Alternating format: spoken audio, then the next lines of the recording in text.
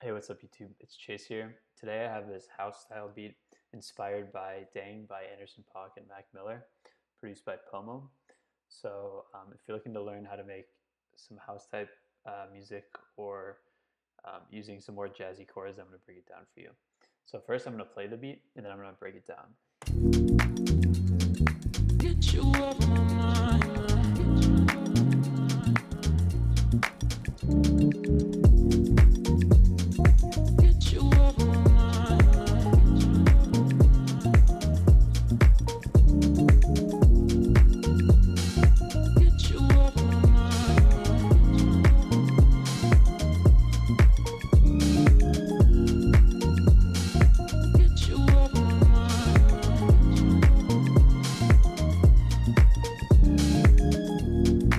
That's pretty much it. It just repeats. So the first thing I'm going to start with is the drums. I'm pretty much using a lot of Count drums, so shout out to the Count. He's an amazing producer. I got some sample packs and I've been using a lot of them recently. Very good sounds for this style of music. He has like a lot of really nice organic vintage drum sounds. That's some of them kind of sound like they're through tape. So with house music, you're always going to start off with a kick, just 4 on the floor, pretty basic stuff. And then I've got the hat gun on the offbeat. The one thing that I really like to do to make my drums groove a bit more is sort of quantize my drums and then unquantize them. So as you can see here, where this orange line is would be the downbeat, but I've dragged all of the drums a little bit to the right of it. So it's just delayed a tiny bit. So it makes it swing more.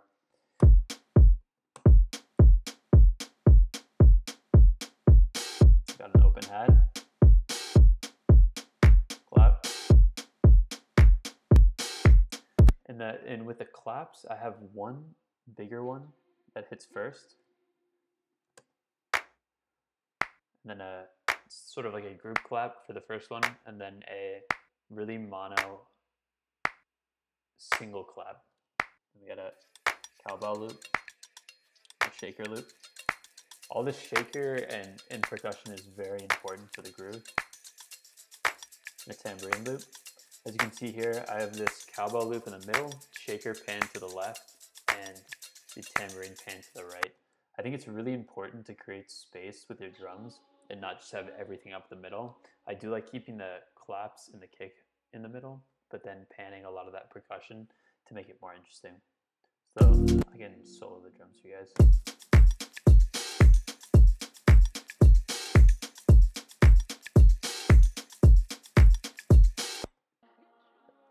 Cool. All right, so I'm gonna get the melodic elements. I'm gonna start with the bass. This is played by me on electric bass.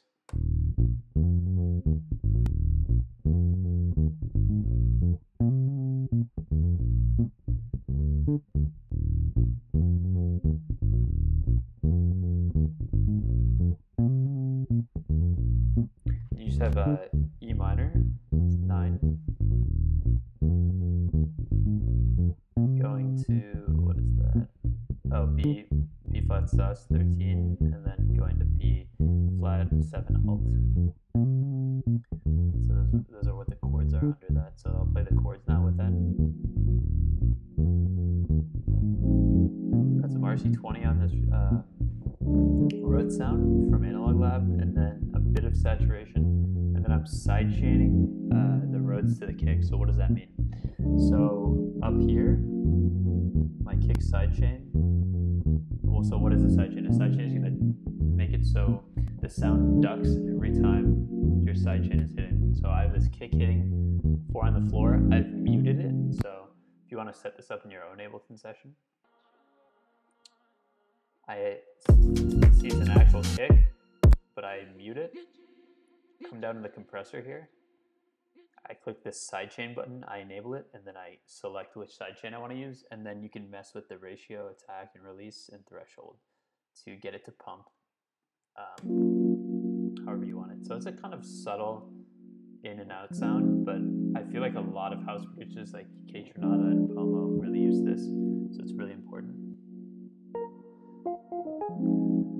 So on top of that Rhodes sound, I have this counter melody that goes over all the chords. Just kind of going between B flat, F, A flat. Then I have this voice sound from arcade output with some ping pong delay on it.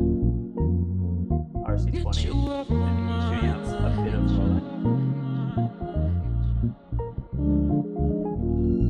And I have this string melody, which is sidechain, and both of these strings are sidechains. And they're both an octave apart. It's the same melody, an octave apart.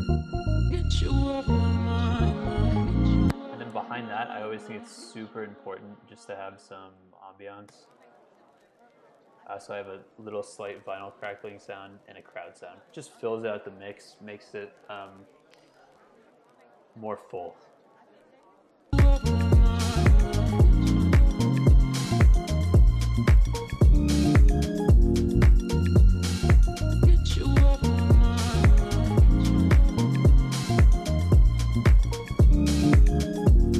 And one, I guess when you're doing this style harmonically, I feel like a lot of the producers always have that one chord having they always really do like an altered chord going back to the one.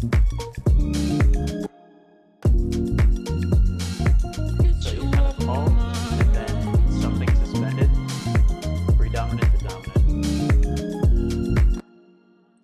And yeah, so that's pretty much the tutorial.